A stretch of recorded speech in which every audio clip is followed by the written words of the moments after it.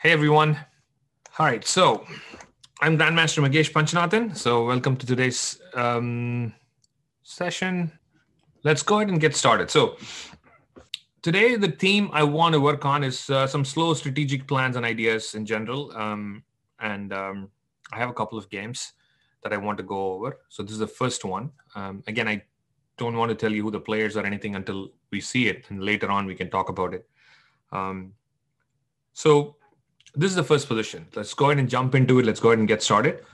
I usually like to always start with some basic observation. So before you jump into moves, plans, calculation, anything, it's very important to understand the position. So I really, really believe in this. And I think most players and top players and coaches would probably agree with me on this, is that you can make a bunch of decisions already if you understand the position well. You don't even need to calculate. It's just like an immediate thing. So let's start by adding some basic observations in this position. You can use the chat. Tell me the things that you see that you think are relevant in this position, right? There are a bunch of factors that could help you navigate through. Very nice. I'm getting a bunch of ideas already. So queen and king are in the same diagonal. Zoe saying black is a bishop pair. Good point. E5 is a strong pawn. Austin says the king hasn't castled and the pawn on A4 is weak. Interesting. Knight on F8 is bad. Open C file. Okay. Oh, my arrows got broken there. Okay, so we have the open C file. White is not developed. Black can look to attack. So Austin, you're jumping the gun there. Let's not get to any moves yet. Black is underdeveloped on the king side. Okay. I mean, more than king side, I believe, more than underdeveloped, I believe the knight is what you're talking about, which is not in a great place. Black is kind of passive. White is not developed. Black can look to attack. Okay. Very nice. So I have a bunch of observations. And so Ragnar, E4 and C4 look very good for the knight. Okay, fair enough. These are strong squares, but I'll come back to how important these squares are as we go. So let's discuss all the things that we just talked about, and let's also, how would I look at it, right? So the first thing always is pawn structure. When you look at these things, we should always start with pawn structure, yeah? And I mean, someone noticed it early on. This is the French pawn structure you have right here. You can tell by this pawn, small little pawn chain, which is very common in the French advance. So what we have is a strong pawn on E5, like someone pointed out, and it's going to give me more space. So white has more space, right? So that's a simple establishment. Black has a pair of bishops. Again, this was mentioned, a reasonably simple establishment, right? And white actually has the right kind of bishop, right? That's kind of a small thing to notice. Even though white lost a bishop, the bishop that white lost is a dark squared bishop, which is not so bad because the pawns are in dark squares, which means I'm controlling all the dark squares, yeah? And now coming back to, I think, Sir Wagner, your point was to look at these squares, but guess what? I have a bishop. So even though you can try to get there, it's not that big of a weakness, right? If this bishop were to be on a dark square, I would immediately say C4 and B4, E4 would be big. And also C4, you have to watch out for B3 is still possible. It's not an outpost, right? All right. So both kings are not castled. This has been mentioned. The knight on F8 is stuck in the, in a bad kind of position. And white is also not developed and black is also not completed. The open C file was mentioned. I think that's pretty useful. Yeah. All right, very good. Now, what I'm going to ask is I want you to pick only one of them, right? So you have mentioned a bunch of factors. And remember this, I'm also going to ask you a preference to see if you want to play white or black. Of course, I started from black's perspective. That doesn't mean anything. This is black's turn to play, so it's here. So you could play this as white or play this as black. So let's start by first picking only one factor. So of all the things we mentioned, what would be the biggest? Yeah, you could combine too, Aradhya. Good question. So you could combine a couple of things together. I mean, you can't be that white and black in these factors. So you could definitely pick out a couple. And with that, also give me a preference, white or black. You would like to play white or you would like to play black. So let's do a couple of minutes for this. All right, time is up. So I think I got mostly black, some white. So seems like we got a little bit of a combination. Okay. Aryan, I see your exclamation point. Go on, tell me what do you see? What do you want to talk about? Yeah, so personally, I prefer black because there are possible expansion ideas on the queen side, like On the b5. queen side, yeah? Yeah, Okay. And that would be your main factor then in your whole discussion, yeah? yeah, Because of what, maybe this pawn? yeah. That's a weakness. Plus, you can also play pawn to b4, kind of restricting his pieces. So b5 to try to target this, or you mean just simply play b4 to expand? Possibly, yeah. Okay, good. Possibly both, yeah. Right, very nice. And let's see, Angela, rook on c5, prefer to play black. Okay, so looks like most of you want to play black. Austin, what do you, I see your exclamation point. Tell me, what do you think? So most of you guys are citing that black should be better because he can play b5. But now that I take a look at it, I'm actually realizing like there is no way to solve the knight on f8 in the long term. Like there's just so many problems connected with this knight. Like it's basically like black is playing a piece down. I mean, if you ever play g5, white can go h5 and the knight still can't get out. I mean, going to h7 doesn't really help. If you want to go to d7, you have to move the bishop first, but the bishop doesn't really have a good square either. Also, if you move the bishop and then you move the knight, then the pawn on e6 is going to be undefended. So you probably have to move the king first, but if you move the king, then it's going to be sitting on the same file as the rook. So then you probably have to move the king again, but they won't be defending the pawn. So it's kind of like all of these issues come together to create a huge problem, mostly centered around this really bad knight on f8. I think it's just a terrible piece. Like there's just no way to make use of it. So perfect. Yeah. So one of the things you're describing is, I guess, the lack of space for black. Yeah. So I mean, if I'm trying to do some things, I'm just kind of stepping on my toe. So it's not really helping that I don't have enough space. So fair enough, right? Okay, good. So I have lots of interesting explanations, and I'll tell you what my take on the position is. And of course, it's also because I know this position and I've analyzed it. So the biggest factor in this position is this, which was mentioned. I think some of you talked about this, but the king on d1 actually seems to be a very, very, very big problem. So and I would say in this position, it surprisingly turns out to be the most important factor. I take that king and put it somewhere else. I think white is completely fine. But with the king on d1, and if someone asked me, can I combine some factors, I would have actually liked the combination of the king on d1, the rook open file, and maybe the pawn on a4. Combined together, I would say is what is going to create serious issues for white.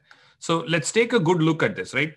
So when you look at long-term plans and big ideas in general, you think, okay, lots of things are looking good. But when you realize that if you look at this thing in specific, how does white actually take care of this pawn? I mean, it's just almost impossible. I want to play b3, but it's just not easy to play b3 with all the dark square weaknesses around right now. And also, it's not even easy, practically possible, right? So if the queen moves, how do I defend this? If the rook wants to challenge with rook c1, but this is always hanging. And this is a little bit of a problem, right? Yeah, there's always knight c3, bishop b4 ideas possible, right? So this is the serious issue for white. So now that we know that black is better and white king on d1 is the biggest deciding factor for this, right? In general, structurally, white's superior, right? Stronger pawn structure, more space, correct kind of bishop, right? I have a lot of key squares to play with. Knight f4, for example, someone mentioned is good. And so strategically, I think white is fine, right? I have enough factors to be okay. But in this particular situation, this is becoming a problem, right? So let's see. What should black's next move be? I think black's play was close to perfect in this game. for the next few moves, and I really, really liked it, and that's the reason I wanted to pick this particular game. So I'll give again a couple of minutes. Now remember this, nothing is going to happen instantly. So you have lots of things to do for black, and if you're playing black here, what would you do and how would you start? So I'm going to give you like 2 minutes. Think about it. There's no rush. You don't need to chat anything right away. So Arnav, I'm not sure what you're trying to do with bishop to b5. I don't think you can get bishop to b5. NC3 and bishop b5 for white is what you're talking about. I think Austin is also mentioning that. So one of the key things I'll give you as a clue is this is subtle play. It's not in your face kind of a play. Black has a long way to go. Even though white's king on d1 is bad, you all talked about some of the problems black has in his own camp. So it's a question of how can you slowly improve your position.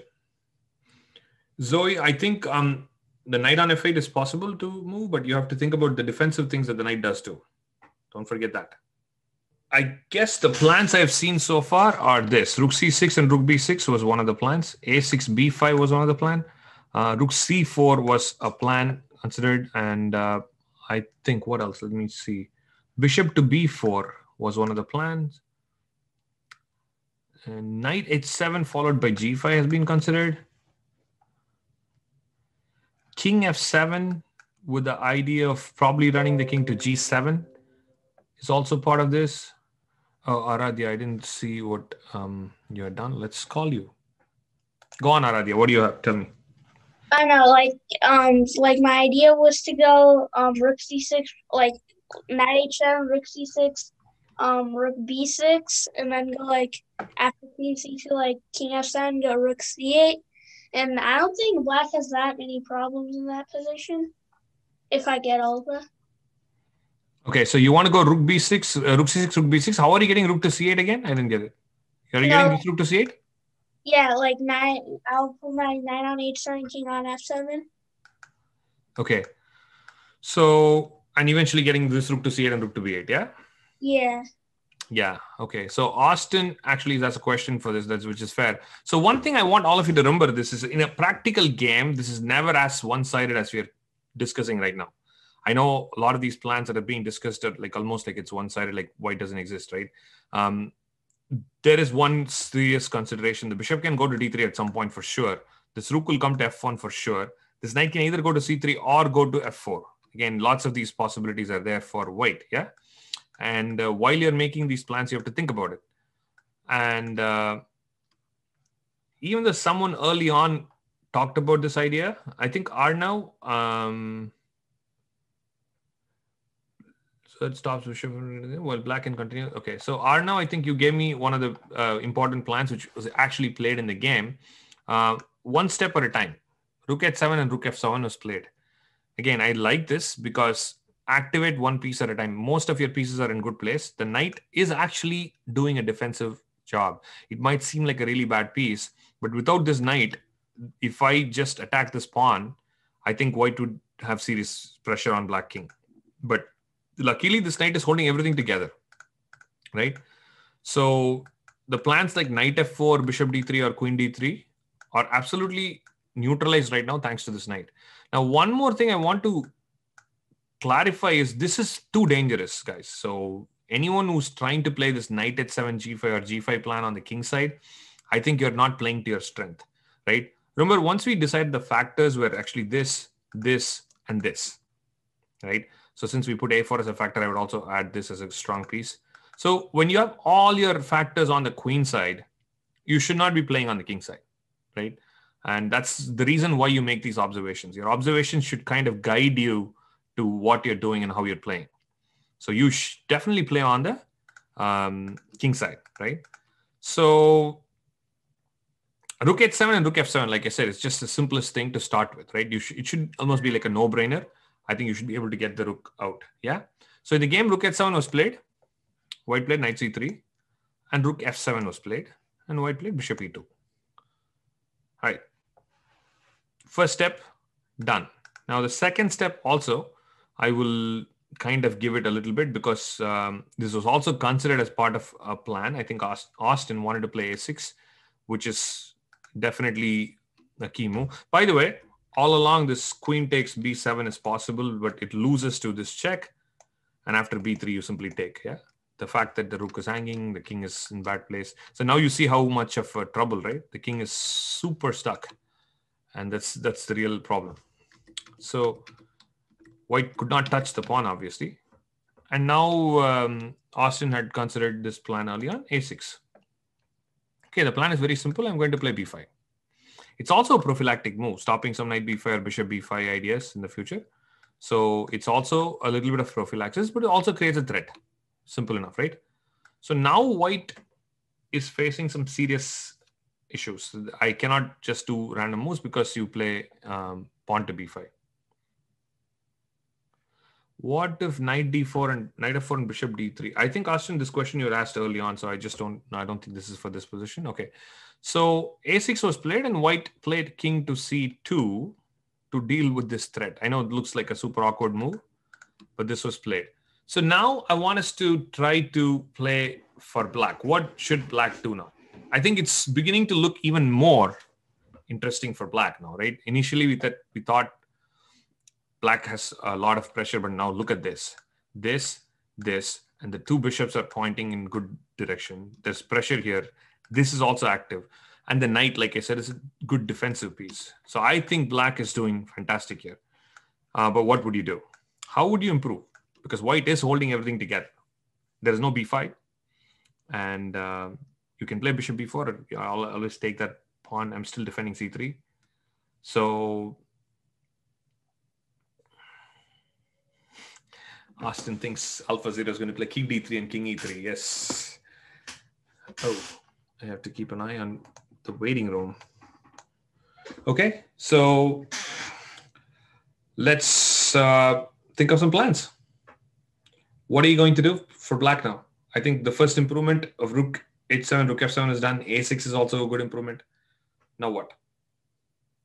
Again, the more I hear from all of you, the better it is for the class. So jump in, give me some moves, give me some ideas. We can talk about it. So one good thing in this case is, guys, all of you remember this time you're almost playing like it's a single side plan. White actually has very little to do to improve the position. I mean, like white doesn't have a lot of things to be done. For example, if I try something like rook d1 and rook d3, the minute I leave the rook on a1 hanging, you get b5. So that's a problem. I cannot play some rook d1, rook d3 ideas. I cannot leave this rook out of here because bishop takes a4 is a problem, right? I cannot put the rook on a3, and rook on a2 is almost going to trap my queen. I mean, like even I could play rook a2 and try to play some, I don't know, king b1 kind of ideas. I mean, but white literally has nothing much happening. That's my main point.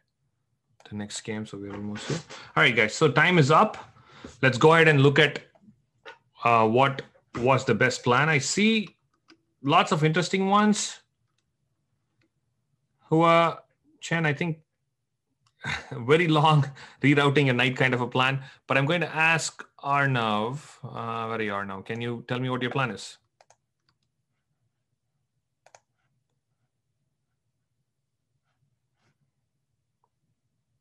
Okay, Arnav doesn't have a mic, unfortunately. All right, let's see if anyone else came close to this plan. So not exactly. So, but if someone else wants to talk, by the way, even if you've given me a move, you can raise your hand. Go for it. I will call if someone new raises. If not, I can still always talk to someone who has already given me some ideas. No big deal.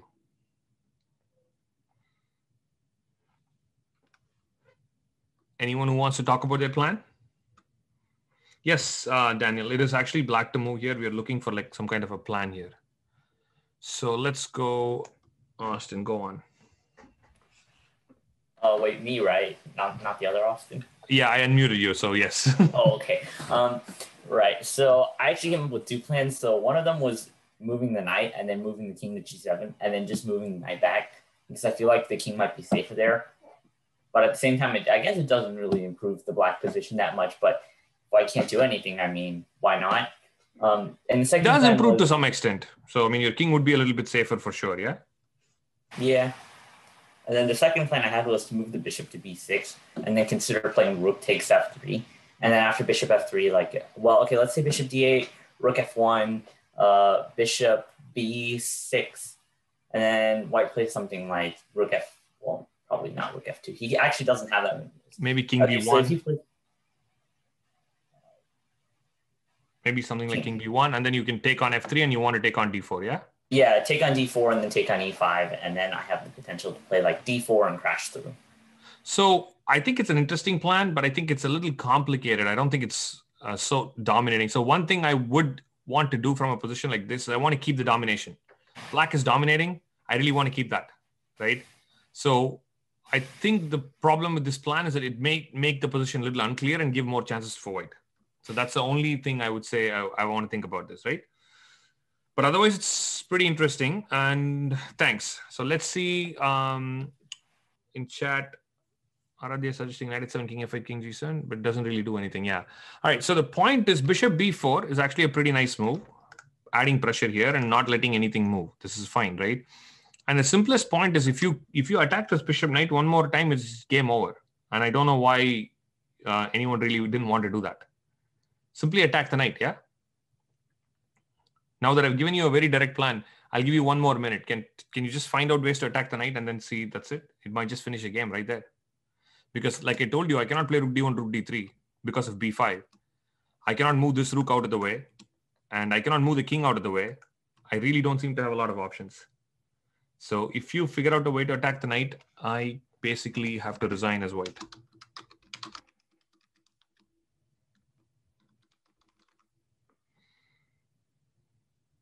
Rook hc1 is an option, but what do I do after that? Rook hc1 and king to b1, yeah? Let's say rook hc1, king to b1. I don't still think I can move my knight after that also. Yeah, even after that, I don't get to move my knight. That's the worst part. Aradhya, you found it in a much roundabout way. No, Austin, knight a2 at that point might not work because by that time, if I doubled up, one is maybe a4 is hanging. Rook takes c1 check. Yeah, maybe knight a2 is a little bit possible. Yeah. g5 is too Austin Tang. I think g5 is a little too unnecessary, I would say. You know, it just opens up the king side for no reason. White has zero plan, active plan. So don't let me do anything, okay? So I have some roundabout ideas. I think, Troy, you have a simple plan for me. Do you want to tell me what your plan is? Let me see if I can find you here. Troy? And it's just to go king d8, bishop e8, and rook f c7. Yeah, simply get the bishop out of the way and then get the rook to c7, right? Right, and even I can go g5 later and then put my bishop on g6. Absolutely, that could be later. That's right. Yeah, possibly. I mean, as long as this bishop doesn't go to d3 or is not on d3, you can always have this idea of g5, yeah? So that's all, guys, as simple as that. That's basically what happened in this game, and it was very straightforward. So now, I mean, if I show you the moves, it'll be super easy. So what happened was after bishop b4, rook, king c2, king d8 was played. Wait, actually white's moved. So rook f1 was played, king d8 was played. Oh, by the way, I should have played rook f1 on the board. My bad. But I don't think it changed anything at all. Rook a2, bishop e8, rook a1, rook f c7, and white actually resigned. And I know this game very well because unfortunately, I was playing white. Not one of those games that I'm proud of. I did not even realize the rook is coming to c7 until much later. So I was like, okay, I'm stuck in a position. I'm going to hang in there. And then he plays bishop e8 and I'm like, okay, this is not really happening. I mean, by the time he played king d8, I already knew that he's going to do it. But until he played king d8, I just didn't realize it. So this was a Kobian who's playing black. And he's a French expert. He's played French for years. And like I said, until he played king d8, it just didn't hit me that he's going to bring the rook to c7. Yeah, I was thinking that I'm just still holding things together. By the way, from the starting position, I realized I got into an awkward position. So earlier in the game, I tried something. And once I reached that position we started the discussion in, I realized that I've messed up something and my king is stuck. So I was like, okay, I need to figure out some way to hold things. But I kind of did a miserable job in that. But why I like this game is just, I think, the precise piece maneuvers and exactly what black did, right? Beautiful coordination, just get the rook in. First rook h7, rook f7, setting the rook in the nice place, and then the rook gets to the next step, rook c7, right? And I literally resigned because there's no way to defend c3. So I think this is the power of piece maneuvers, right? Subtle piece maneuvers. So that's our first game. Now let me start the second one. Actually, I was going to spend more time on the second one. Turns out that I ended up spending more time on this one. We will do the same thing we did. First, factors. Remember, we cannot make progress. We cannot do much without doing factors. Let's do all the factors. I think it's easy to recognize the opening. Shouldn't be that difficult. I don't see anyone here raising hand. Okay, I guess we can move on. But I do see the comments. So I think you're picking white, and I think that's kind of obvious, yeah? So we have all 4 minor pieces on the board. I think the biggest factor, what is the biggest factor? Let's actually do that. Can all of you type in something? But what do you think is the biggest factor in this position? Okay, I think pretty much everyone's giving me the right point here. It's space, yeah? I simply have too much space as white, and black is quite cramped. I mean, black can still fight because black's position is solid, but very cramped, like most of you are pointing out. Now, there are several ways to continue this game, and this was played by Karpo, one of my favorite players. And again, a very, very interesting game. I really like this game personally a lot. So that's the reason I want to share this one. And there are multiple plans. Again, I mean, there's no one way to continue here. And it's, again, that's why it's very fascinating to see how Karpo actually continued and what he did. So I think the first plan of what white should do is let's talk about improving our pieces and just kind of, same kind of plan as what we did in the last position. Slow, subtle improvements, piece maneuvers, right? And that's all happened in the last game. We'll try to do the same thing in this one too and see how Karpo manages this, yeah? So the first move, I'm getting some suggestions. Austin has a suggestion. Anyone else? What is the first move? Arno, that's like a deep shuffling already. Quite interesting. So, I mean, this is the starting point of the game. There's an important discussion that I want to have later on. So I'm just going to move on. Most of you are suggesting some key ideas, which is knight e3 or knight g3. I think that's fair. Yeah. Both these moves head towards f5, which you kind of pointed out, would be a mini outpost. I mean, like g6 is possible, but it will mean that I will get some dark squares to play on. Yeah. But black has a common plan to play g6, bishop f8, bishop g7. So again, the game can go in so many different ways at this point. So I don't want to really spend too much time here. So Karpo starts with knight e3. My idea is that he also keeps an eye on the queen side and also has a chance to go like knight g4 or something if g6 was played. So, I mean, the knight on g3 would be completely blunt if black plays g6. So he goes knight e3. And black actually allows knight f5, does not touch the idea of playing g6. He just doesn't do it. Again, it's one way to play. It's possible. Sometimes you can even take this. But here I would say taking is very dangerous because once I take here, it's just like, more space. As it is, black was super weak, with space. And if he does this, that's it. I'm just going to pawn roll on the king side. And black has to just sit and watch. This looks pretty sad. So he doesn't take on f5. So what does white do next? How can white improve? I think there are 2 or 3 plans that you can easily do here. If anyone wants to talk about it, I would love to hear your idea. Or if you want to do chat, do that too. But put an exclaim if you want to talk. Interesting. I think there is one common plan. And since I'm hearing this a lot, I'm going to say this out because Karpo did not play this. G4 and G5 is being suggested quite a bit, and I think it's a fair enough, reasonable plan. I have played this as white and black, and I think G4 is very reasonable.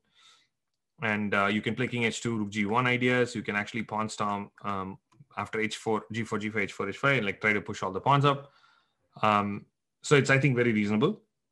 But this was not played in the game. This idea of G4, G5 was not played. There is another plan. Let's try something else. But okay, Austin, I'm not so sure why I played bishop G5 to do that. We did not play G4. Karpo did not play G4 in the game.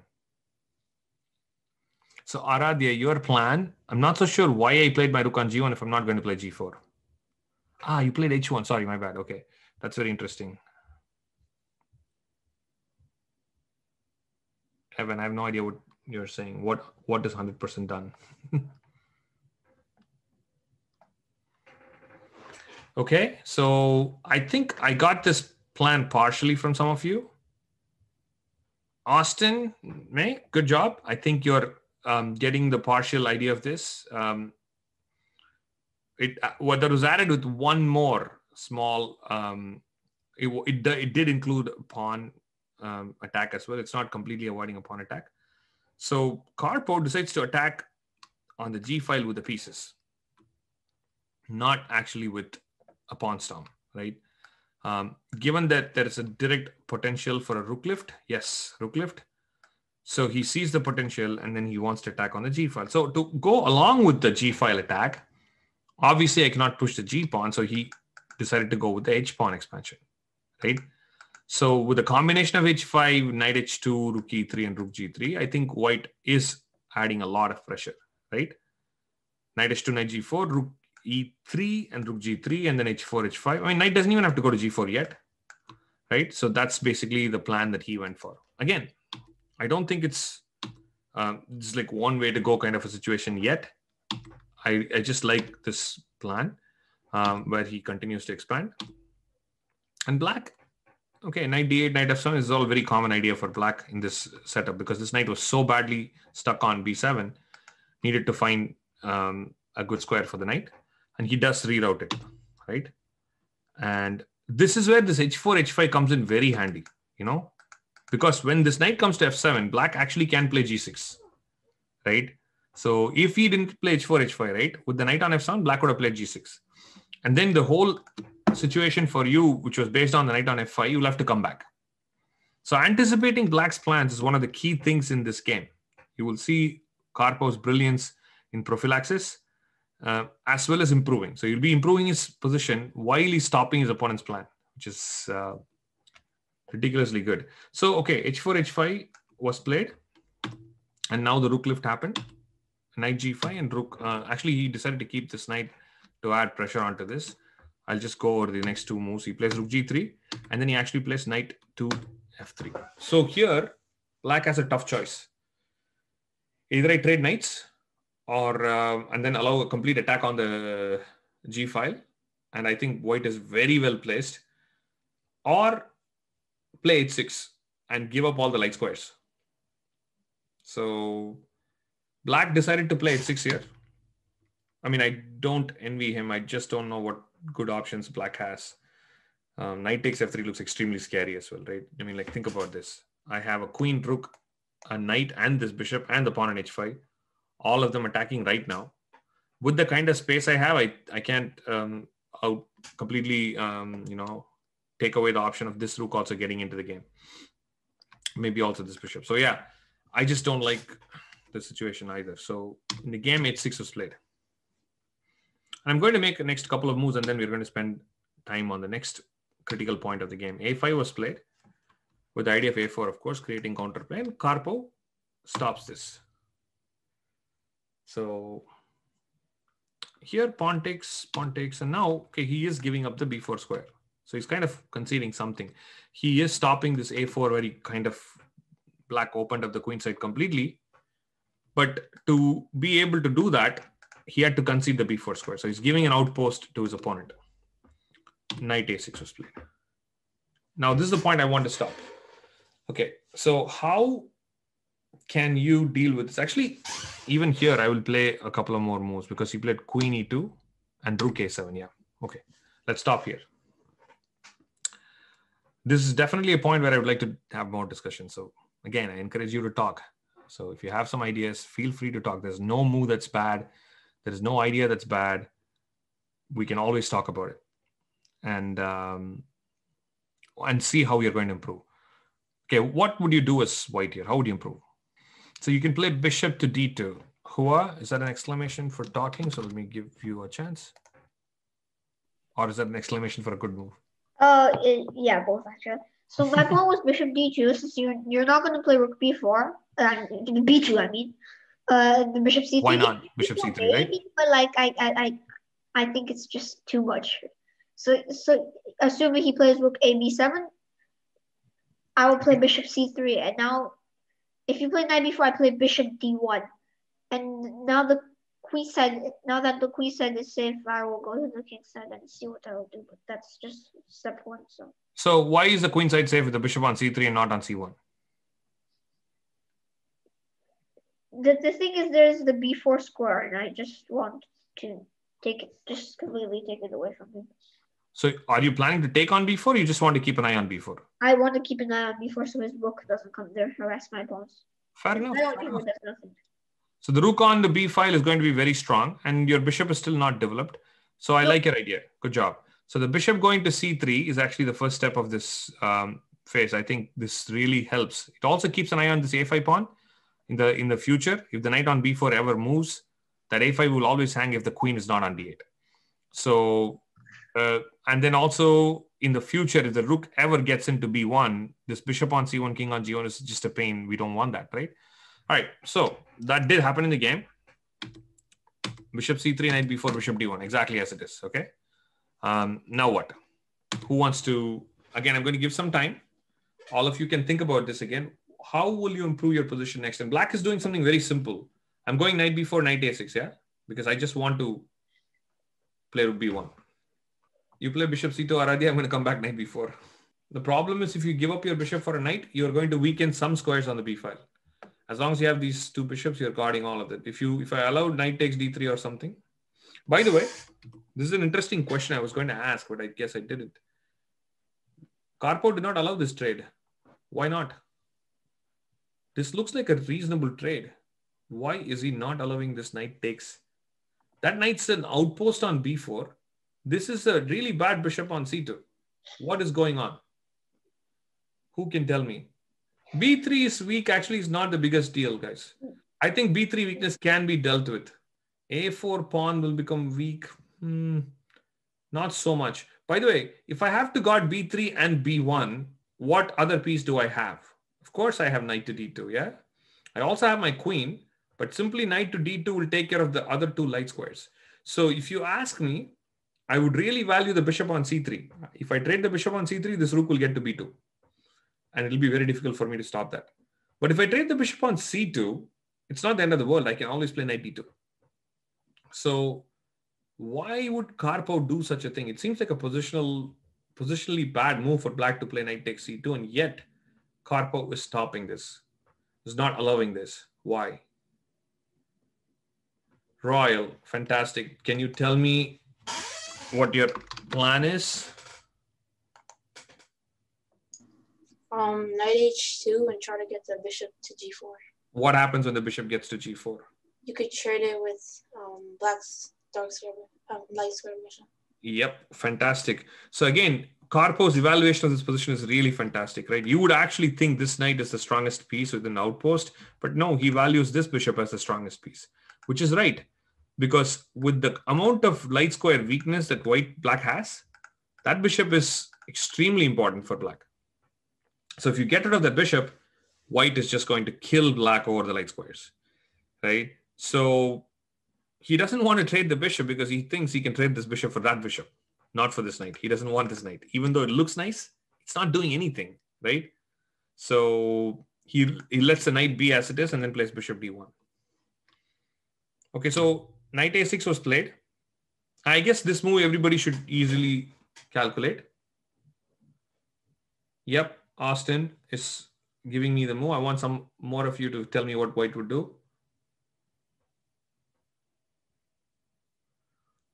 It's an easy point. Let's see everyone get it. Let's go. What do you play as white? Type in the move.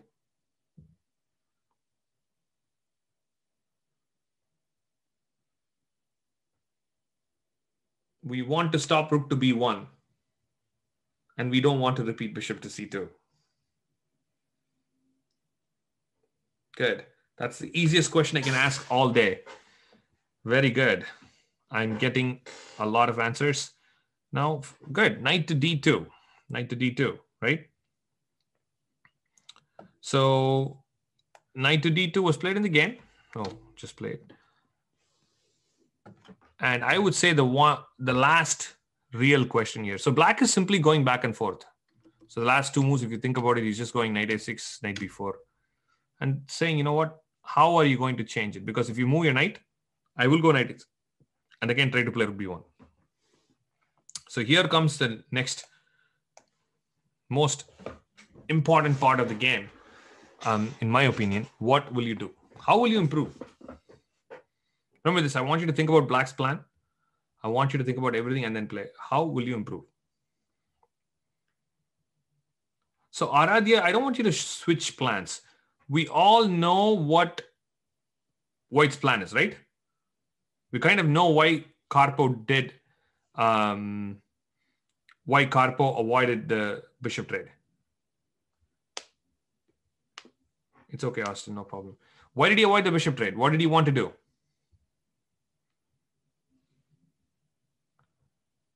What did Karpo want to do? Yeah, he wanted to play bishop to g4 for sure. Yeah.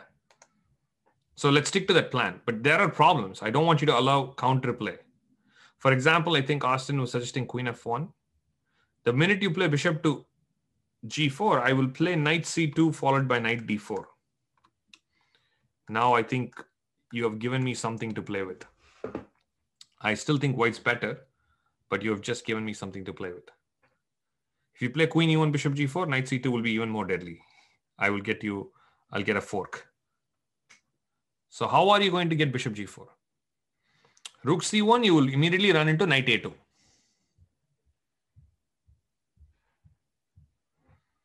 Unfortunately, all these tiny ways that you're trying to improve things, you're running into some problems. So be very careful. How are you going to improve? By the way, I see it's already 8 o'clock, but we should probably finish in a few minutes. We'll just wrap up this game. If you guys have some time, just hang around. I think this is a great game. So you should definitely see how Karpo achieved this. That is right, Austin. That knight is annoying. I mean, black has nothing. Come on.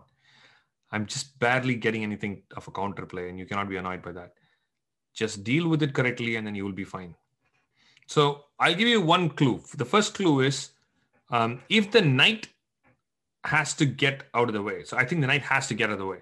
That's kind of clear because the queen needs to move around. And at this point, the queen doesn't have a lot of squares. The queen cannot, I mean, you cannot basically allow black to play knight to c2. This is a no-no. I mean, you cannot let the knight to go there, right? So, well, actually, Aradhya, yes, knight b1, knight a3 is all possible, but knight b1 turns out to be a tactical mistake, right? What are we missing? What are we missing tactically? Yes. Whoops, we run into tactics, right? This is, again, the beauty of a combination. So everything that's combining here is tactics is combining here. You have a long-term plan. You're combining with some sort of tactical thoughts. You're combining with opponent's plans, which is a lot of prophylaxis, right? And getting it done. So how do we actually achieve this? So if the knight needs to move, so the queen can actually be maybe on d2 or somewhere guarding these squares. So the bishop is free to move out here, right? But the problem is if the knight and queen both move, what's happening? Yep, Zoe is right and Austin is right. I have a problem. Well, actually with the queen, I can stop rook b1, right? Imagine I put the queen on, let's say c1. And I'm guarding rook b1. So I'm okay still. If the queen's on d2 and let's say I play something like knight a6, or if the queen's on c2, I just go queen c1, I'm fine. I'm guarding b1. The problem is the e4 hangs. So what are you going to do about that? What do you think Karpo did about this? Austin, f3 is the most logical idea, except it kills your whole plan. You wanted to play bishop g4, and the whole idea was based on this bishop getting to that diagonal. If you play f3, it's done. Austin, good job. Can you talk about the move you just said?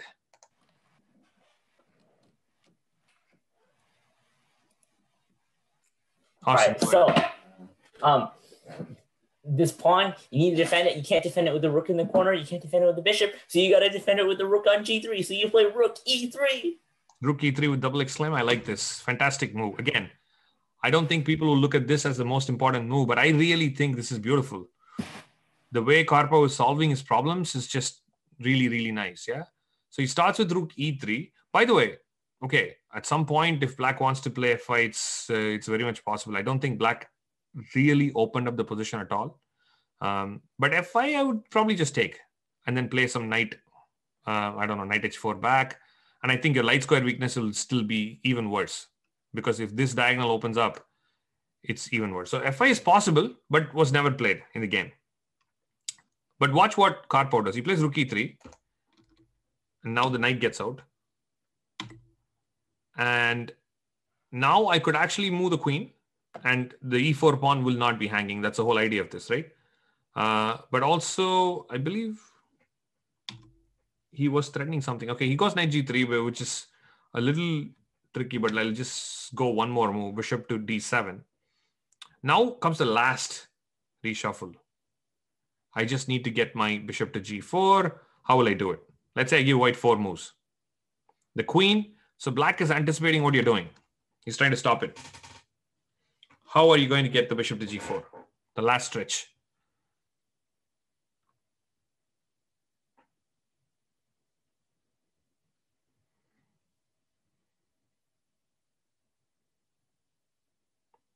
If you put your knight on f5, you get the bishop to g4, but you cannot really trade the bishop, right? The knight doesn't move. That shield is not a bad idea, but I want the bishop to directly face each other and trade. Austin Tang has it. Austin Tang. You want to talk about this?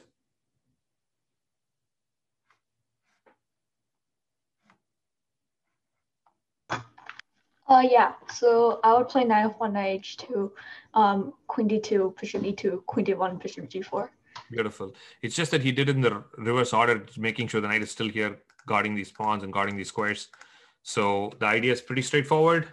Queen d2, bishop e2, queen d1. And now the knight goes back to f1, knight h2, bishop g4. So I think that's basically the end of this whole idea, right? After the trade, white has achieved the whole thing without conceding anything. I mean, black is exactly in the same position where it started. Maybe he could have played knight h4 first here, but he plays knight f1, and black does play f5 at this point. So, yeah, Austin saying white played 20 moves to trade bishops. Yeah. So for a long time, Karpov's plan was this, right? Okay, so after pawn takes, knight g3, queen goes back. Okay, you can clearly see this is a terrible bishop, and look at the pawn structure. And now f4 is clearly the plan. So he plays queen e2, rook f1, and f4. So takes, and rook e3. So here I can just show the game, rest of the game just for fun, but you can clearly see white's dominating, right? The knight that was supposed to be the only consolation for black is actually a useless knight. I have a knight sitting on b4 with a great outpost, but it's just really doing nothing. Yeah. So eventually he just broke through with this knight going to f5, and he just tactically won the game with this. And then final blow was rook e4. He's planted 2 knights on e7 and f7. So this is just a real torture. Wolf Anderson was playing black as a pretty strong player, and Karpov beat him like this. So after rook takes, and he just resigned. So hopefully you guys enjoyed this game. This is a beautiful game. I would definitely suggest looking through it. It's of course there in the database. Karpov was playing white. Wolf Anderson was playing black. And beautiful piece maneuver strategy. Stratego. Okay. With that, I think we should be able to wrap up this class. If you have any questions, I can answer that. If not, I think we can wrap it up.